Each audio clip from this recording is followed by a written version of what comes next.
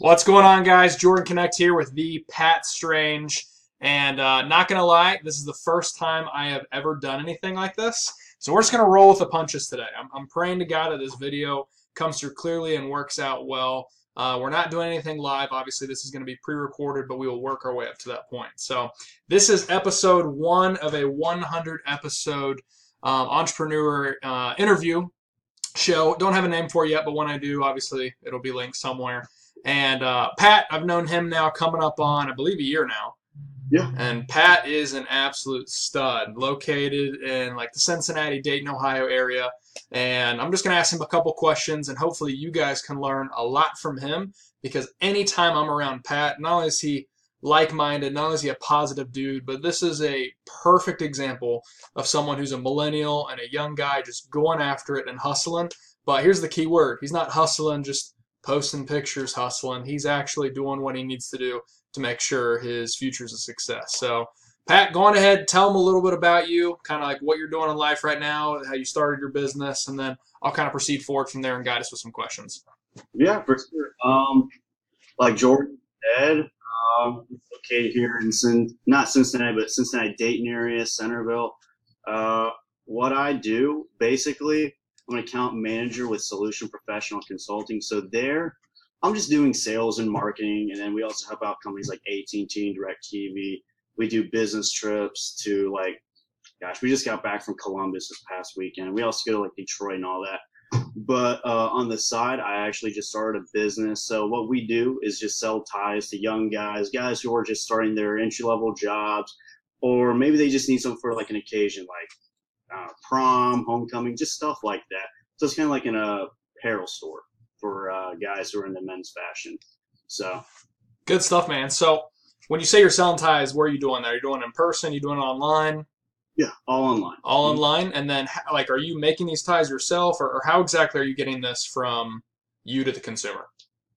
That's a great question. We're following a business model called drop shipping. So we have a supplier, and then we just go ahead and sell it, and then we share the profit. So we get a percentage of it.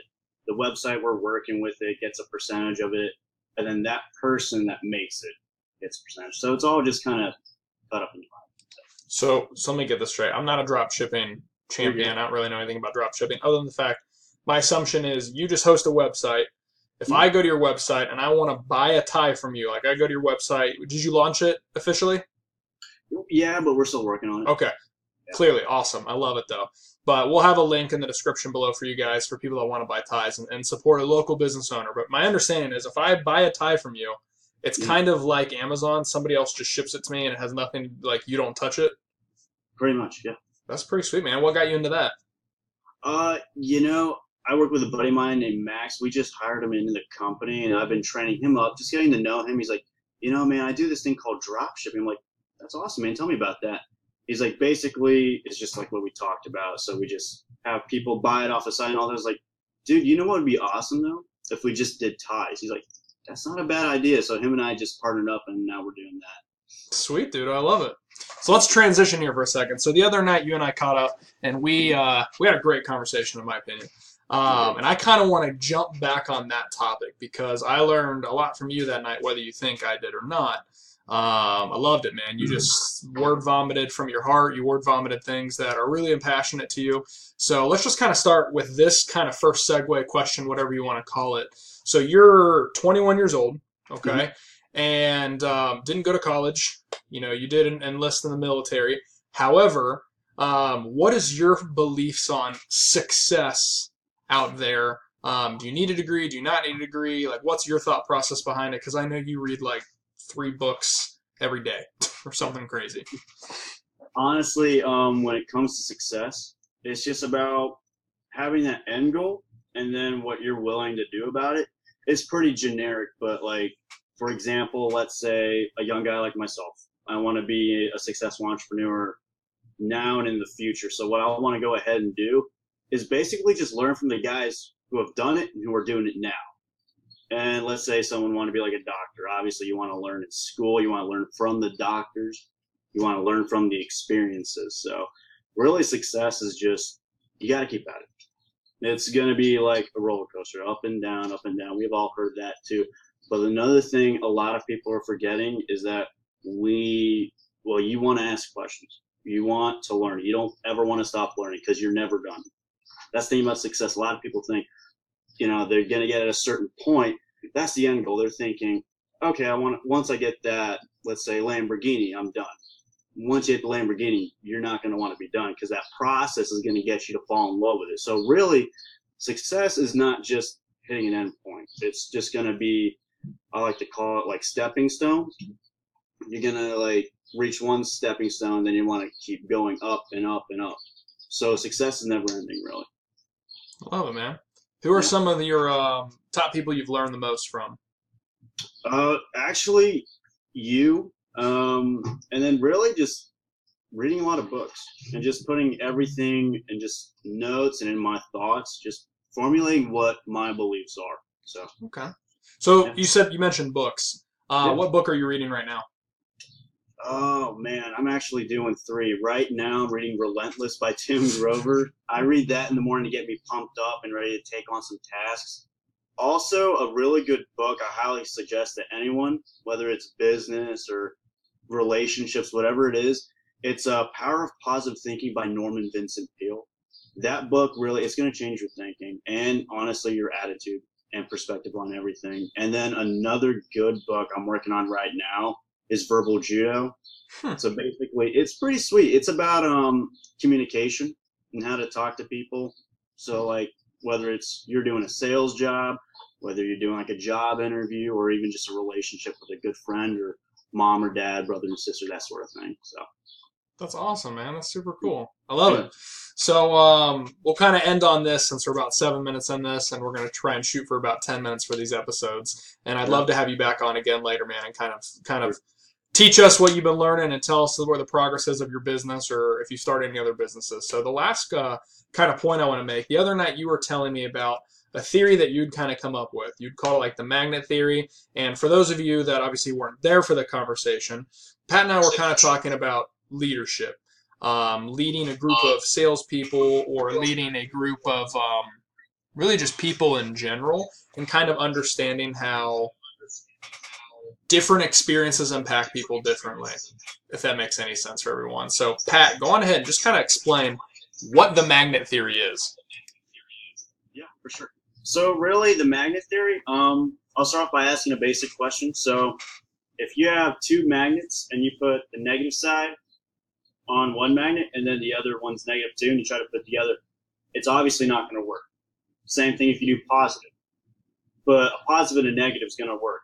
So what I mean by that, and this theory that I kind of came up with, is this. So like, let's say you're running a business or even a relationship. So like, let's say you're in a negative position or like something negative has happened during whatever you're going through in your business or relationship, etc., whatever it could be.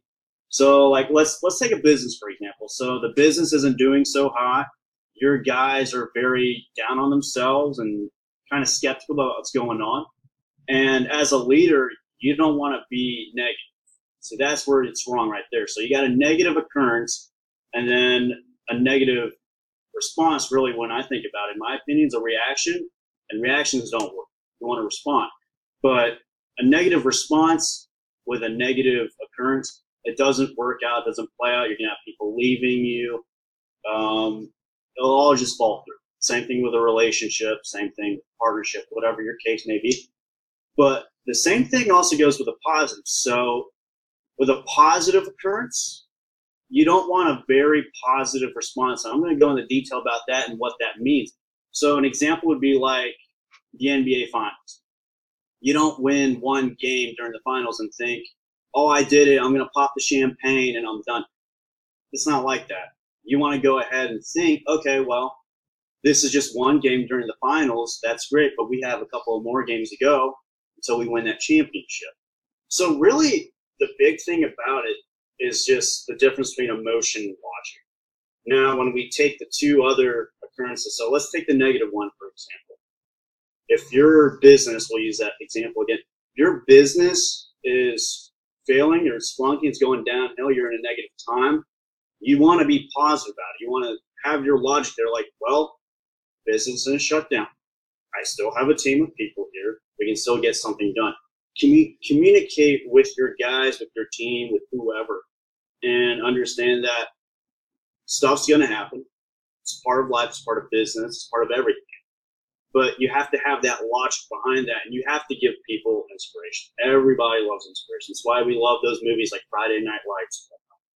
And when it comes to a positive situation, it's like I said, you don't want to be popping champagne when you just won the first game of the finals. You want to go ahead and have that logic and think, okay, well, we got a couple more games to go, but this is awesome. So really, it's just the difference between emotion and logic and having that response versus a reaction. So you want to respond to your situation with logic and the appropriate emotion instead of going all out in your feelings and your emotions and saying like, or Bob, you messed up on this, or cool, we're going to go ahead and win the whole thing when you just won one game. So that's pretty much the magnet theory. So whatever you classify your situation, positive or negative, have the opposite reaction.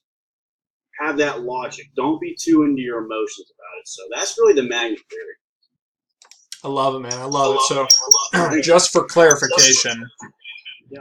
So if you're having a super positive experience, like life's going really well, business is going really well, things are amazing. When you say have like a negative associated with it so it attracts, basically what you're explaining is not a negative mentality to your positive. You're basically saying hunker down, be logical, and understand that you can't always ride on your successes, that life is ups and downs, and you have to just be mentally prepared to continue to keep going after it. Is that kind of what you're saying? So it's just like you don't want to be too caught up in the moment. You don't want to be thinking like, it's just like I was talking about with stepping stones. You don't want to be thinking like you're done, because the minute you get content, the minute you're going to fall off, you want to have that logic. And that's why I consider that negative, because a lot of people, when you kind of like, quote, rob them of their success by using logic, saying, okay, well, we'll use the basketball analogy again. Okay, we played a really good game, but we still have a couple to go. A lot of people view that as, oh, he just soiled the moment. But again, you don't want to be too into that emotion of winning, or, quote, we just did it, when you haven't really done it yet, if that makes sense. So really, it's just about that logic. Makes complete sense, brother. Well, I appreciate it. Thanks for coming on tonight. I know this is real short, guys. It's the very first interview. We'll have Pat on a couple more times. This guy, follow him, friend him, reach out to him. He is a wealth of knowledge. I'm not kidding. Every time I've ever hung out with this guy, or any time I hang out with him, all he talks about is what he's learned in books. He's just overflowing. Like, it's literally like somebody's just sitting there on Instagram just reading daily quotes. It's so funny, but I love everything about it because I'm like learning stuff left and right. We call them knowledge nuggets from space, like meteor showers. Super smart guy. So reach out to Pat. If you guys have any questions about drop shipping or just wanting to understand how you even start doing something like that, since he's just getting started, reach out to him as well. You never know. Maybe you guys could do something together. So appreciate it, Pat, and everything that you do, and we'll see you next time.